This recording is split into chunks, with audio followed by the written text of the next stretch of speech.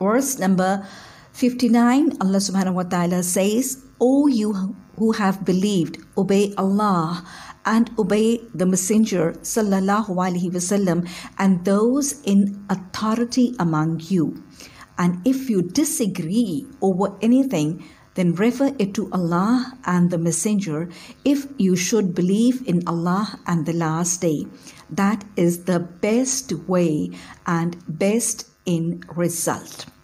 So one of a very good instructions as far as the better result and better outcomes is concerned, Allah is in fact in this verse giving the basis of the whole of the religious, the cultural and the political system of Islam in an Islamic state.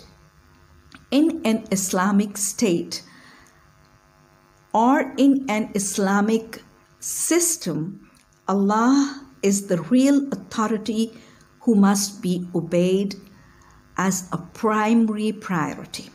So a Muslim is first of all the servant of Allah, and then other capacities come after this. So as Muslim as an individual and Muslims as a community owe their first loyalty to Allah. As Prophet ﷺ says in a hadith that there is no obedience to any of his creatures in what involves disobedience to the Creator.